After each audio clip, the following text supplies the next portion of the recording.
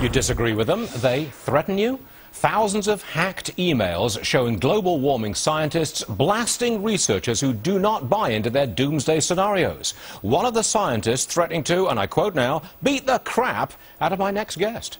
Pat Michaels from the Cato Institute joins me now. Pat, welcome to the program. I just want to move on real fast to the threat. Yeah. Let me quote that one. I'm really sorry that you have to go through all this stuff, Phil. Next time I see Pat Michaels at a scientific meeting, I'll be tempted to beat the crap out of him. Very tempted. Now, Pat Michaels is a climate scientist, a senior fellow at a conservative think tank, and a frequent apologist for the fossil fuel industry. Can I ask you what percentage of your work is funded by the petroleum industry? I don't know. 40%? I don't know. Okay. The author of the offending email was Ben Santer. Dr. Santer is a scientist at Livermore National Laboratory, a MacArthur Genius Award winner, and one of the most respected climatologists on the planet. The two men shared the witness table in congressional hearings in November 2010. Did Ben Santer finally beat the crap out of Pat Michaels?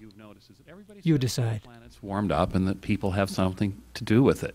So what really matters is the magnitude of it. This is the warming from the IPCC, from the CRU record from 1950. And our Environmental Protection Agency, which, as you know, has taken over the regulatory aspect of this because of what happened in the Congress, issued an endangerment finding on warming. And they asserted in their endangerment finding that more than half of the warming of the late 20th century is a result, very likely a result of human greenhouse gases. More than half means more than 50%. Late 20th century means after 1950. You agree with that? I said second half of the 20th century. Well, in fact, there are 4 different factors that are totally independent of the greenhouse effect. One, that we underestimated sea surface temperatures from 1944 through 1965. That was published by Thomson and Nature magazine. Number 2, that there are non-climatic subtle effects on the temperature history. That was published by McKittrick and me in Journal of Geophysics. Atmospheres. Susan Solomon found that water vapor in the stratosphere is responsible for a lot of the secular changes, and that we don't know why water vapor is fluctuating in the stratosphere. It's not a greenhouse effect. I mean, it's not apparently from greenhouse gas emissions. And number 4, Ramanathan at Stanford said, well, about 25% of the warming is the result of black carbon going in the atmosphere. That's also not a greenhouse gas. When you add all those up, the warming drops from 0.7 to 0.3 degrees. So the assertion that over half the warming is a function of greenhouse gases is challenged by 4 completely independent factors. I think we've got a lot more work to do on this, frankly. Any very quick response to that, Mr. Inglis? Yes, might I respond Please, to that? very quickly. Dr. Michaels' analysis is wrong. I'm sorry, it's just completely incorrect. What he's attempted to do here is explain the observed temperature change over the last 60 years, from 1950 through to 2010. And he said that the estimated total change in temperature is 0.7 degrees. Now, he's identified 4 things: economic activity, black carbon, errors in the sea surface temperature data, and stratospheric water vapor, and said, I think all of those things have had a warming influence, so I'm going to subtract them from this 0.7 degrees, and I'm left with 0.3. 0.3 is less than half of 0.7, therefore the IPCC is wrong. And the conclusion that more than half of the observed warming over the 20th century was due to very likely due to increases in greenhouse gases is one of the central conclusions of the IPCC. So if Dr. Michaels is right, that central conclusion is wrong. What Dr. Michaels did not mention either here or in his written testimony is the cooling effect of sulfate aerosols, which has already been discussed at this hearing. This is a slide from a paper published in 2006 by Peter Stott at the Hadley Center. And what you see in the bottom are 3 different climate models, and it's the estimate of their sulfate cooling caused by the scattering effects of sulfate aerosols over the 20th century. It's negative. Now, if you assume conservatively that that cooling effect over 1950 to 2010, the period Dr. Michaels looked at was, say, minus 0.4 degrees Celsius over that 60-year period, and you assume that Dr. Michaels was completely correct in the estimating the magnitude of the 4 factors that he removed from the observations, you'd be adding minus 0.4 and plus 0.4. You'd get to 0. So you still need to explain 0.7. You need to get to the observed total temperature change over this 60-year period. What could that be? Could it be the sun? No way. It couldn't be the sun. If solar effects were that large on the 60-year time scale, we'd see a huge 11-year cycle in the temperature data. We don't. Could it be volcanoes? No, it couldn't be volcanoes. Could it be some mode of natural variability, some internal oscillation of the climate system that could generate that 0.7 degree temperature increase? Not plausible. The most plausible explanation is an increase in atmospheric CO2. We know CO2 has changed. Again, that's not some assertion, that's not supposition. We know that.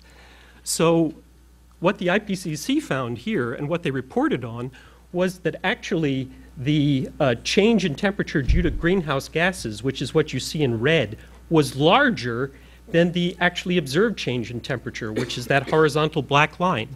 So the greenhouse gas signal was offset, that's our best understanding, by the cooling caused by these sulfate aerosols. They scatter incoming sunlight and they also change cloud properties. Excuse me.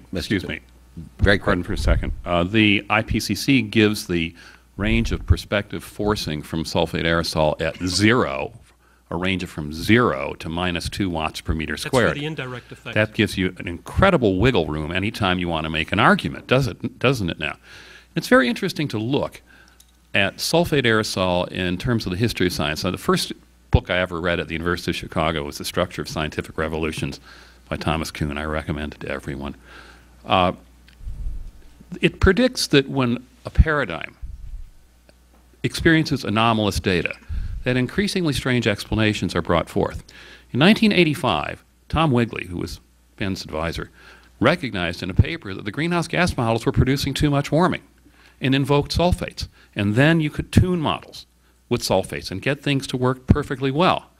Well, the fact of the matter is that our understanding of what the radiative effect of these things are is so wide that I can give you virtually any answer. And so I'm just assuming to leave that alone. Recognize Mr. Inglis.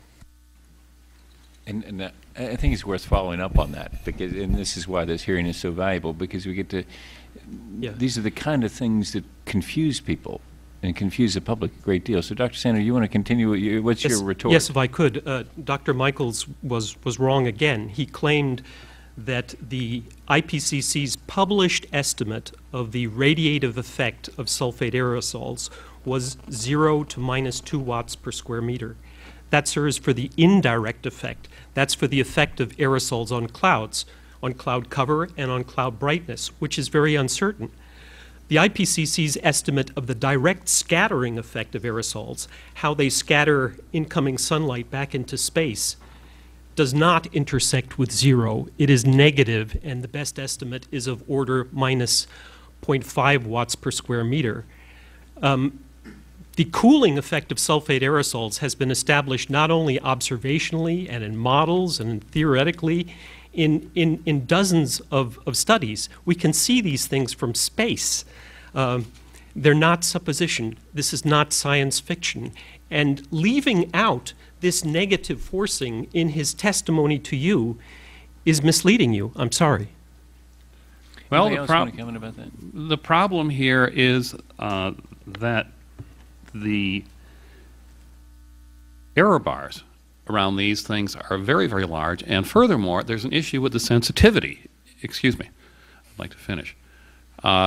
This discussion is really about the sensitivity of temperature to various and sundry forcings.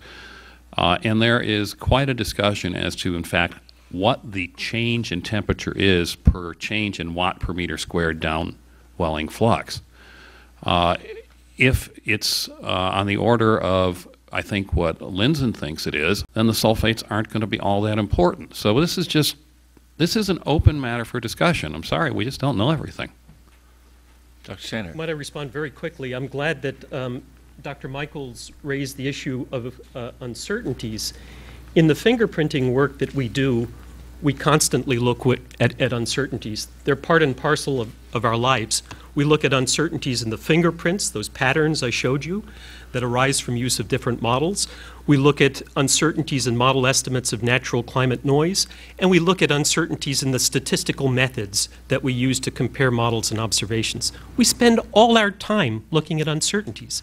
In this analysis here, you'll see there are no error bars. In this subtraction exercise, no error bars, and the temperature changes are given to within 1,000th of a degree C. Now, to me, again, that is just completely ignoring the significant scientific uncertainties in this partitioning of natural and human effects. You have to account for them. You have to look at all effects, both positive and negative. You can't forget sulfate aerosols. This analysis has not done that, and anything that claims to overturn the central finding of the IPCC's fourth assessment report should do it as thoroughly and comprehensively as possible. This analysis fails in that regard. Is that why one would use 1963 through 1987 when there was data through 1995? Is that why one would, in fact, begin a volcanic analysis in 1883 when the atmosphere was loaded with volcanic junk prior to that? I'm going to intervene just a little bit. I think for understandable reasons, people have published different papers, and the challenge is if two individuals are sort of in the scientific community going at it with each other, it's an interesting and important discussion. So I want Dr. Santer to respond to that because you addressed it earlier, Mr. Michaels. But I don't want to dominate, and I'm interrupting my colleague's time here. But I just want to set a little bit of ground. We won't go on forever with this particular debate. So is that all right with you, Bob? If we have addressed it, I'll give my colleague more time to. Thank you, Chairman Baird. I really appreciate the opportunity to go on the record on this issue. I thank Pat Michaels for referring to this as the most famous paper ever published in climate science. And he criticized this analysis back in 1996 when it was published. I'd like to address three aspects of that criticism very briefly. The first aspect was that the editorial process of Nature had been interfered with, that somehow I had imposed on Nature to publish this paper shortly before the Conference of the Parties. That's wrong. That's incorrect. The second claim is that there was selective data analysis, that we looked at a time period from 1963 to roughly 1988 in observational weather balloon data, compared computer model output with that, and that if you looked at a longer period of record, you got different results. First of all, Professor Michaels was right. If you looked at a longer period of record, you did get different results. Had there been intent to fool people, to manipulate data? No. We used, since we were doing a fingerprint analysis, pattern observational data, gridded data, and at that time, they were only available from one source. That source extended from 1973 through to 1988. When Professor Michaels criticized our paper, we responded as scientists do. We addressed the scientific criticism. What we found was that when we looked at a newly available weather balloon data set that went through to 1995, he was right, and this change in the temperature asymmetry between the northern hemisphere and southern hemisphere had this sort of U shape. What we were able to show, and what others have convincingly repeated since then, is that that change is forced behavior. If you look at models with combined changes in greenhouse gases and sulfate aerosols, indeed the Stott paper that I mentioned earlier shows that models, when including greenhouse gases and aerosol changes, replicate that behavior. It was not, as Professor Michaels mentioned, some representation of natural causes alone. Actually, doing the additional science strengthened our confidence in the ability of the models to reproduce this subtle interhemispheric temperature change difference. Yeah. He has not reported, unfortunately, on those responses to his scientific criticism, which I do not think is correct. Well, you didn't give Dave Legates the data. Can I ask one thing? I'm going to recognize Mr. Ask me questions after the hearing.